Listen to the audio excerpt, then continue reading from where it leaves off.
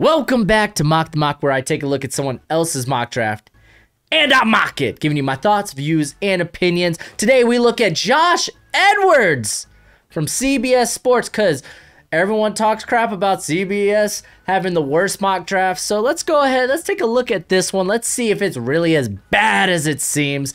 Was gonna do Alex's from the Hail Mary podcast, but his comes out in 16 hours, premieres tomorrow. Go check that out. By the way, I'm gonna have my own mock draft out tomorrow, so you're gonna be getting good content. If you love the NFL draft, then oh man, what a time to be alive. You're gonna get Hail Marys, you're gonna get mine. Oh my gosh, look at that. But let's go ahead, take a look at this sucker. But what's crack-a-lackin'? It is your boy Broshmo. Just in case you did not know so.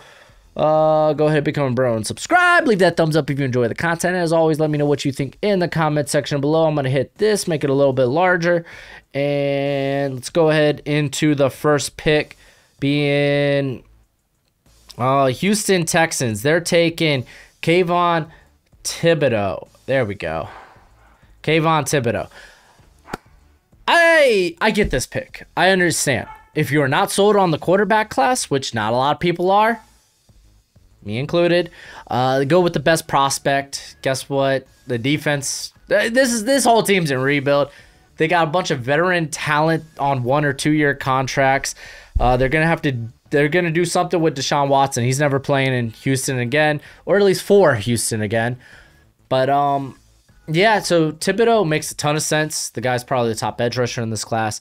He's a great prospect. I'm not gonna lie to y'all. I think I would consider Malik Willis here. Cause looking at this quarterback class, you might not love it, but everyone knows this Malik Willis has tremendous upside. The guy is one of the best running quarterbacks we've seen since like a Cam Newton, a Lamar Jackson. Not entirely similar. I would say Malik Willis is more similar to Cam than he is Lamar. He's not nearly as elusive as Lamar, but I think he can take more. He could take much more contact, much like Cam. And the dude's got a huge arm, and we've seen improvements in his ball placement and accuracy and his mechanics. Malik Willis could very well be probably the top quarterback in this class and could be worthy of first overall pick. But I understand if you're not sold on this class and you go elsewhere. At number 2, Evan Neal going to the Jags. Makes a ton of sense. The Jags suck. We can assume maybe Urban Meyer is not the coach at this point anymore because shenanigans. But you got to protect your top signal caller, being Trevor Lawrence, man. He's the future. Cam Robinson, he's on franchise tag. He's not coming back. At least I think it'd be wise if they don't give him significant money. Even if he does come back, don't be paying him like premium. I don't think he's worth that. Jawan Taylor's had his ups and downs. You do have Walker Little there in the wings, but you don't really know what you got in him. So Evan Neal, I think, makes a ton of sense. At number 3, it's the Detroit Lions picking Kyle Hamilton. He's a blue chip prospect. He's a banger, dude. Pairing him up with Tracy Walker, I think, is deadly. It really helps that very young, but I think promise in secondary, because keep in mind, Kuda, dude, he has those shutdown cornerback traits. He's gotten off to a really rough start with last year being injured, having to go through D-Hop and Devontae Adams with his first 2 matchups. He had the abdominal injury, and now he's out for the season this year. Very tough road. But the talent's there. Ifeatu Melifonwu, another guy with tremendous potential. So this secondary begins to look a lot scary, adding Kyle Hamilton to the mix.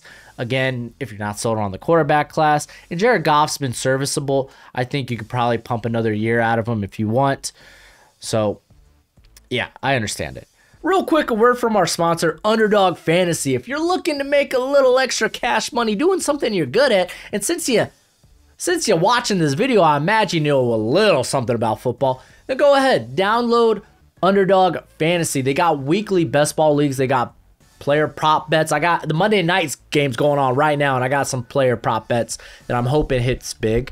And they do pick'ems. So download Underdog Fantasy. Use promo code Broshmo. It gets you $10 upon your first $10 deposit. So you throw in 10, they're like, here, now you have 20. So supports the channel. They support me help you. You get money. Yeah, I guess back to the video. What an ad. At number 4, we got the New York Jets going Derek Stingley. Top corner on my board. Probably won't play the rest of the season because I think it's a foot injury. But he's extremely athletic. He's probably going to test out athletically among the best at the cornerback position. He's got those shutdown traits. People were like, oh, he's so inconsistent. Again, 2 games against Devontae and a game against UCLA. Outside of that, he has been shut down. He's been pretty darn spectacular. So, yeah, he's pretty darn good. And to be fair, in that UCLA game, the times he was beat, he was shoved into the slot. We know this guy's an outside corner. And he's at his best when he's in the face of a defender playing, or face of a receiver playing press.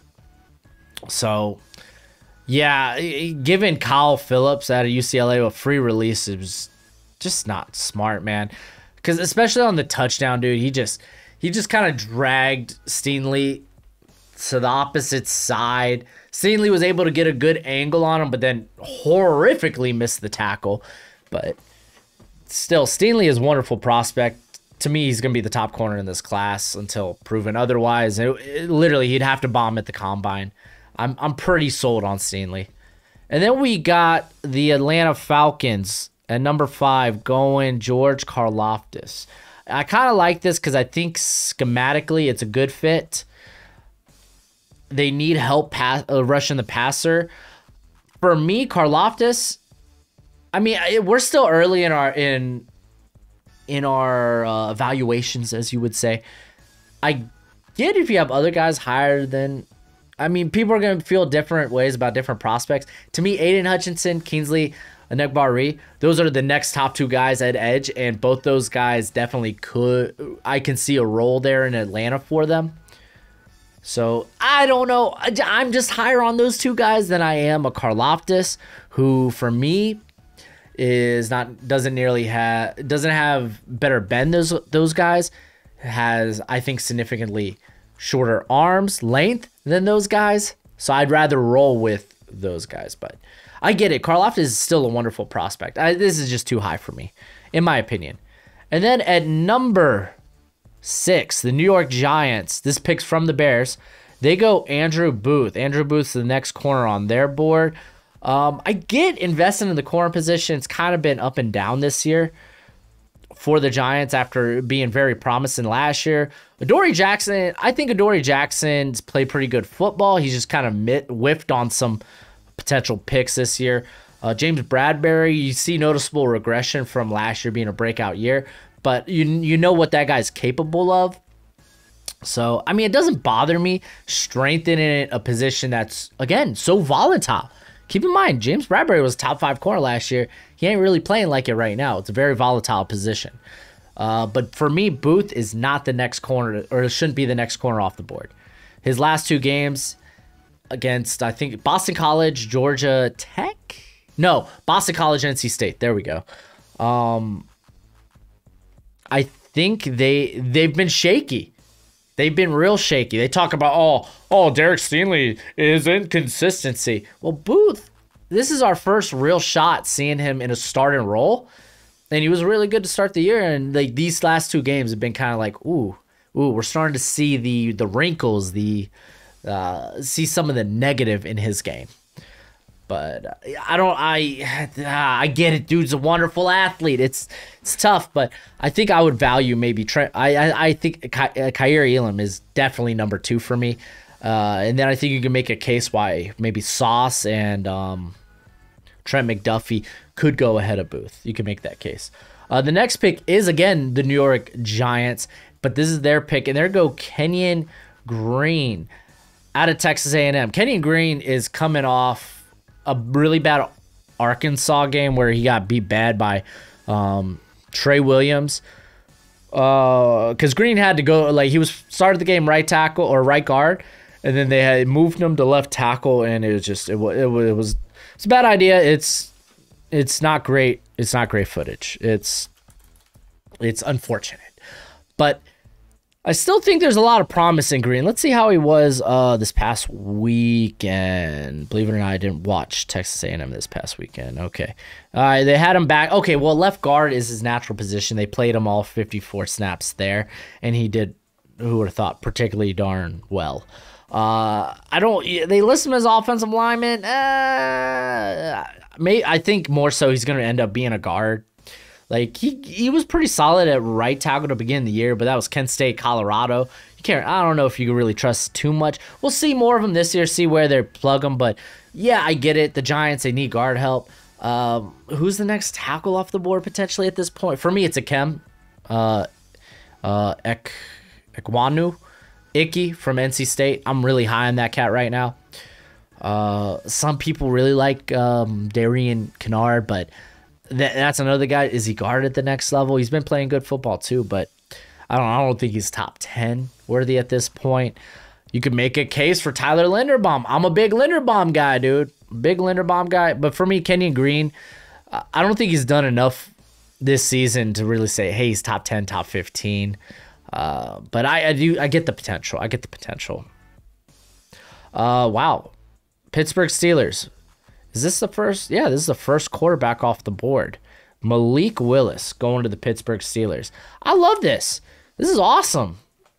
I think Malik Willis, I would have taken a bit early, but this is probably where he's about at on a lot of people, maybe a lot of people's big boards, because they're not sold on the quarterback class, but still, the value of the quarterback position can't be understated. Steelers, Big Ben, ain't looking great. Oh, man, now he's beat up again. I think it's the hip. I can't remember, but it sounds like he plays this week. Yeah, nah. You got to move on from Big Ben, man. You got to start anew. He has not been good. He's not been good. The Philadelphia Eagles, they go one of my favorite prospects, DeMarvin Leal, out of Texas A&M. This cat's been great. My question is, what role do you see for him in this Philly defense? Is he a guy that you're going to kick inside? You just invested, I think, was it a second or third rounder on Milton Williams at Louisiana Tech? Do you plan on him playing next to him? I mean, Hargraves playing good football. Fletcher Cox is still playing wonderful football. So is Leo maybe that guy you put on the outside? Because, you know, Brandon Graham, he's up there in dog years. Sweat's a guy probably coming back. I can't see Derek Barnett coming back. I mean, maybe on a one-year deal potentially. But, yeah, I just have a few questions on what's the plan here. Here we go. Okay, the whole idea is to move this cat around. So, okay, I don't mind that. I don't mind that at all. Cincinnati Bengals, they're picking at 10. Kyer Elam, I like this pick. Get them a number one corner as fast as possible. I believe that's great. Trey Waynes didn't look so hot this year, or didn't look so hot this past game against Jacksonville. And, like, with all honesty, I would say Awuzie's looked pretty solid. Darius Phillips is a nice depth piece. He's a guy you really just want to call on when you need him. So I think the Bengals, man, finally, I really feel like they're moving in the right direction defensively. For like the last couple of years, I've been like, I have no idea what they want to do defensively. It looks like it's just kind of this big hodgepodge mess, but it's all starting to come together finally. They've gotten the right parts in there. So good on them. Good on them. Shame on me for downing them, but no, it is what it is. The Philadelphia Eagles, this is the Dolphins pick. They're going with Darian Kennard, man. I don't think I mind this pick. I mean, okay, this cat would have to be on the interior. So probably a Brandon Brooks replacement for the future. Because I don't think you put him at right tackle. I mean, unless you want to move on from Lane Johnson. Is that the case? Let's take a quick look here at Philly's offensive line. Let's see. Because Mulata, he got paid big money. And he's playing like it too. The dude's been phenomenal. At the other, well, okay. Say what? Hold up. Has Andre Dillard been playing right this year? Yo, good on him.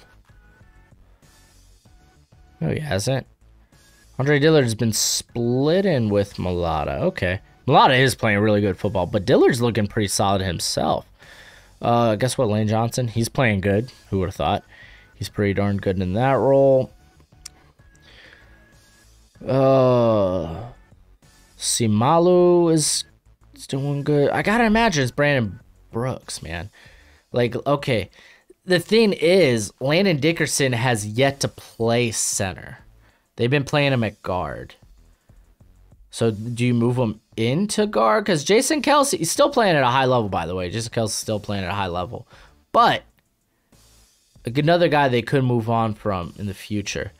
I don't know. We'll see. This is a bit interesting. I think this is definitely this is something for the future and not like something that could help out immediately right now.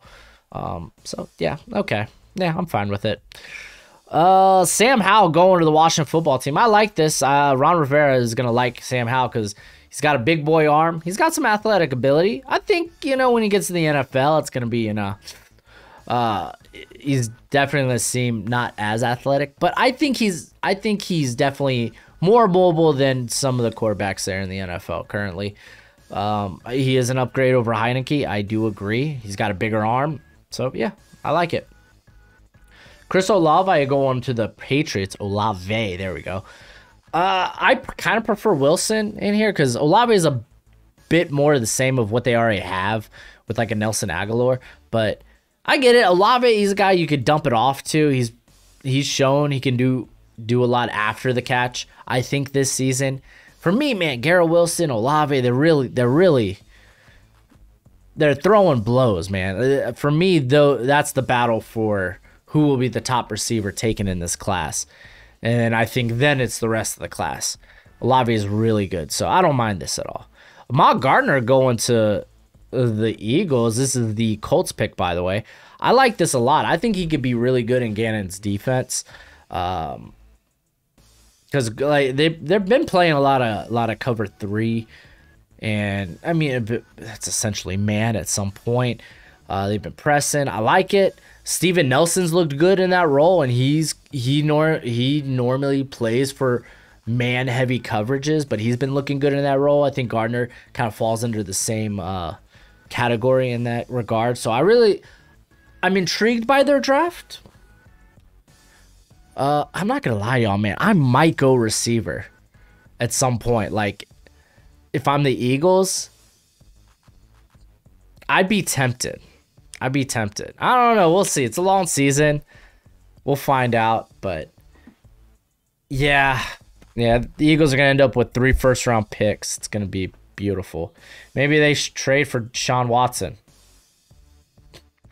Carolina Panthers, they go Drake Jackson at USC. I'm confused. I think the Panthers have had a mean pass. Like, their defense in general has been nasty this season. We already know the secondary is kind of filthy. Now they added Stephon Gilmore, but in terms of pass rush, like, Brian Burns has been a monster. Hassan Reddick, I imagine they got to re-sign that cat. Like, even Morgan Fox, a very underrated sign-in's been really good. Yatir Gross-Matos, he's only been on the field for a few snaps. I don't know if he's been hurt or whatnot, but still, he's been solid on 18 pass rush snaps, 5 pressures. That's pretty darn good. So, yeah, I mean, I get it. I guess if Hassan Reddick, they don't bring him back, because Drake Jackson, he would essentially be the Hassan Reddick. You want Jackson to be kind of like this 9-tech. That's where he does his best, man. He's got great movement skills. He has been dominating. I think he's kind of creeping into that tier with Aiden Hutchinson and Kingsley Enagbare. I think he's kind of creeping into that tier. Like, Drake Jackson, what we've wanted to see from him is consistency, and we have seen it. I like it. Minnesota Vikings. This is a surprise. Myjah Sanders going to the Vikings. I get it. I often like getting the Vikings a edge defender, but every now and then people will bring them to the comment section. They never go with edge in the first round, which yeah, there's a lot of truth to that. They really don't. So maybe they stick with going with corner, because we know tried and true. The Vikings seems like they're always drafting corner in the first round. Because what we had Mike Hughes, Gladney recently. So yeah, maybe they go that way again. I like Myjah Sanders. People are gonna be like, man, this guy's got no sacks. Yeah, neither did Owe. Owe didn't have no sacks. People were like, I don't respect a guy's pass rush if you can't get sacks. Okay, look at the pressure rate. See how they're doing. Actually, let's go ahead and do that right now. Screw that. We're going to do it right now. Myjah Sanders. Yeah, because I know his pressure rate's been pretty darn good this year. And keep in mind, this guy's playing like over the tackle in a 3-4 scheme, I think is what they got going on there in Cincinnati. Let's see. 17 pressures on 118 pass rushing snaps. So the pressure rate's pretty decent. And I mean, dude, 4 pressures against Notre Dame. He had 6 against Indiana. The guy's been good, man. He's not hitting home like he did last year, but the dude's, keep in mind, man, there's a lot more eyes on Sanders right now than there were last year too. So in terms of, there's teams game planning for this cat. So I think he's done just fine. 16 does maybe feel a bit high. Like with Kingsley and Nagbari still on the board, I feel like that's a guy I might go with, but yeah. The Las Vegas Raiders with the Mike Mayock pick of Jordan Davis. Update, guess what? Alex Leatherwood, apparently they're kicking him into guard. So who would have thought? Who would have thought? A guy that a lot of people thought probably ends up projecting better as a guard, but it's worth a shot maybe trying him at tackle. Tackle experiments kind of failed from the get-go. Not to say he might not be able to get better. It's very early, obviously, in his development, but guard does feel like the more natural position for him in the NFL. But that's all about Jordan Davis. Jordan Davis is a guy that, yeah, a lot of people like including in the first round right now.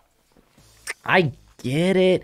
He has improved as a pass rusher, but not nearly as much as I would like. Like, I get it. He's a nose tackle that just loves to impose his will, but I don't think he's as good as a pass rusher as you kind of need to be considered a first round prospect in the for the interior. Like, I don't consider him a Derek Brown. I don't consider him a Javon Kinlaw. Like, I don't think he has those guys type of upside. And like, even Brown, dude, he went on a tear during the last half of his season at Auburn in terms of his pass rushing. So like, yeah, I don't know. Like, this feels a bit rich for me, but it's also the Raiders. Raiders do stuff like that. I mean, at least this guy for a lot of people is at least considered a first rounder. Like, for me, like Davis, I don't mind him creeping in as a late first rounder, but 17 is just too rich. Saints get Garrett Wilson. That's wonderful. I like this pick a lot. Is there much to talk about? I don't think so. Round 1, pick 19. Matt Corral going to the Broncos. Teddy Bridgewater, I think he's a fine quarterback, that he's done a good job with that Broncos team. He doesn't make costly mistakes. He's good at managing the offense, but I don't think he brings the spark that this offense needs. Matt Corral can do that. If you want to be critical about him on the Alabama game, poor Matt Corral was left for dead in that game. His offensive line did him a disservice. I think Matt Corral, in that game, the pressure that he was getting, like, dude had pressure in his face consistently, like down to down, for him not to really make a poor decision, I would say, in that game, really speaks. Like, I don't think he did anything to lose his team the game, but man, dude, like it was unfair. It was unfair. Yo, Titans, I like this. Kingsley and Agbari. I don't often see this cat in a lot of mocks. I don't know why people aren't more onto this cat. He has been dominant, dude. I think outside of Aiden Hutchinson, Anagbari has been the most dominant edge rusher in college football. The guy has been just getting home consistently. I like it. And he's doing this against SEC talent. So I like it. I like it a lot. In terms of what does this do for the Titans? Because I know Harold Landry is a free agent, but you can't imagine, like, I can't see that. I can't see the Titans parting ways with Harold Landry at this point. I think sooner they would get rid of Bud Dupree, and they're kind of like, they're stuck with him for what, a few years, right? Because $80 million, man, they overpaid. I like this cat a lot, though. I like this cat a lot. Maybe get him involved. He is a bit raw, but you know he can be he's physically imposing. He's a very violent. The physical skill set, the physical upside's there. So he's maybe a guy you bring along a bit slowly. The New York Jets, this is their second pick from Seattle. They go Zion Nelson. Listen, I'm a Hurricanes fan. Do you? Zion Nelson ain't a first rounder. I would sooner take Charles Cross, and I'm not a big fan of Charles Cross, than I would take Nelson at this point. Poor Zion Nelson. He kind of feels like the same player he was last year. I was hoping him to take that next step. I realistically think he is a guy that ends up maybe coming out, staying this year and coming out in the 2023 class, because he is technically a true junior. But yeah, I like him a lot. I get it. Athletic upside. He'd be a really good scheme fit here, but I think this is a reach at this point. The Miami Dolphins is their pick from San Francisco. Get Christian Harris. Wonderful pick, by the way. Might not be the top linebacker on my board. I like the fit, though. If you're expecting your linebackers to play a lot of man coverage, Christian Harris is your guy. He can do that. He can hang with tight ends, guys in the slot. He can hang with running backs. Maybe needs to clean up as a tackler a little bit. The missed tackle rate's a bit high, higher than it is normally. But I like this scheme. I like you bringing in a player that is extremely athletic and that will just be a good scheme fit in general. Treylon Burks going to the Los Angeles Chargers. If they don't re-sign Mike Williams. But okay, then I think this makes sense.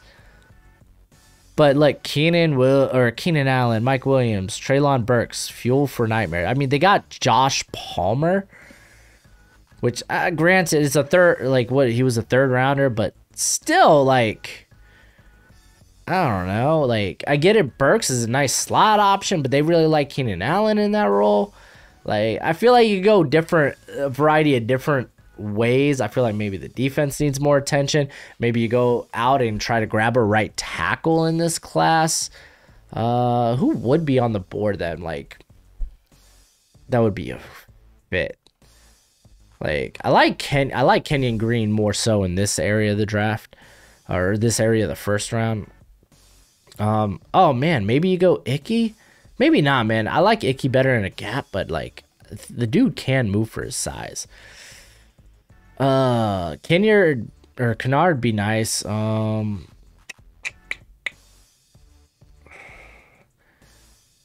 Nicholas Petit Frere, but he's playing better at left tackle than he did at right. That's a good question. Aiden Hutchinson finally comes off the board. This is an utter steal for the Cowboys. I think he's going to go a lot higher than this. I think he's probably top 10, top 15 at this point. The guy's crushing it. He's doing good. Parsons looks like he's going to be potentially, like, he might play more of a linebacker type role with Jalen Smith gone, but I don't think so. I think they like what they got going on with Parsons. Maybe they're going to just get involved. Maybe Keanu Neal, Jabril Cox more. We'll see. We'll see. I should be wearing the Cox shirt, the Cox hoodie. Dang it, dude. Go check out my Teespring shop. It should be down below. It's got some fun merch there. Trent McDuffie going to the Cardinals. I don't like it. I get it. They were able to do it with Byron Murphy. They were able to bring him along while maybe schematically he doesn't fit this defense. After like, what, 3 seasons now? It seems like, oh, he's acclimated into this defense, and now he's playing extremely well. Why are you going to do that again? Like, I get it. I like Trent McDuffie a lot too, but I don't know. I would say Trent McDuffie. I think Trent McDuffie is a bit more skilled than Murphy, but Tyler Linderbaum going to Cleveland, man. A lot of people not talking about this. I'm pretty sure J.C. Treader, and I think they mentioned it right here, is a free agent after 2022, I think. So Linderbaum would be that guy to bridge the gap. I think he'd be a good fit for this defense, or this offensive line, excuse me, this blocking scheme. So I actually like this. Linderbaum probably goes in this area just because of positional value, but man, he's really good. The Ravens, they get my boy Icky out of NC State. I get it. This is a beautiful scheme fit. Like, I like how this goes, but man, I just feel like this guy's going to be rising up boards a ton. The Green Bay Packers, they're going to go with Nakobe Dean. I kind of like this. Like, if you're going to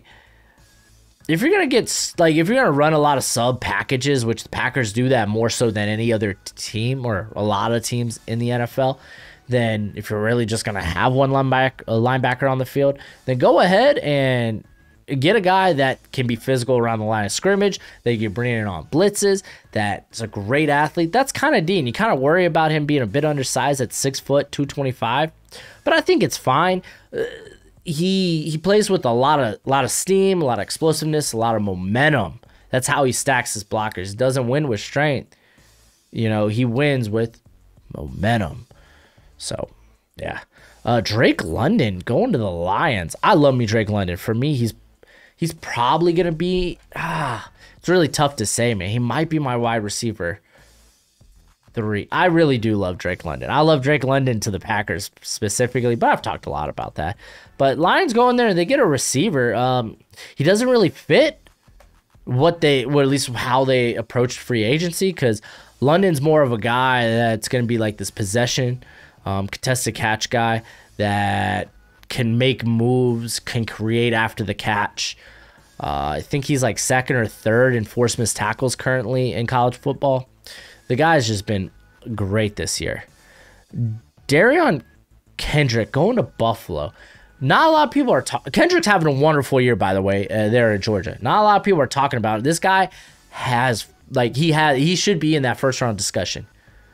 You just got to worry about the character stuff. Like, how he ended his career there at Clemson, it wasn't pretty. So you got to worry about that. But I'm not going to be like, hey, he's not a first rounder. I think he is. Devin Lloyd, he's my top linebacker going to the Bucks. So this is obviously a replacement, eventual replacement for Levante David, because Lloyd's a guy you could also come in and use as a pass rusher. You don't necessarily have to, like, you have to take White or David off the field to have Lloyd on the field as well. So you could definitely get him in the mix there. Like, Devin Lloyd's really good. He might not be like the type of explosive athlete that Christian Harris, that Nakobe Dean, or Henry Toto is, but he plays the linebacker position far better, man. This guy is very good as a blitzer, and I think he does enough in coverage to not be a liability. Very good tackler. He's going to be a very good run defender. This dude's really good. And then for the final pick, everyone and their mom thinks the Chiefs need more wide receivers. If you're in that group, you're like, oh man, we got to replenish that wide receiver position. Your defense sucks, man. Come on. Pass rush, this is the right draft to address pass rush.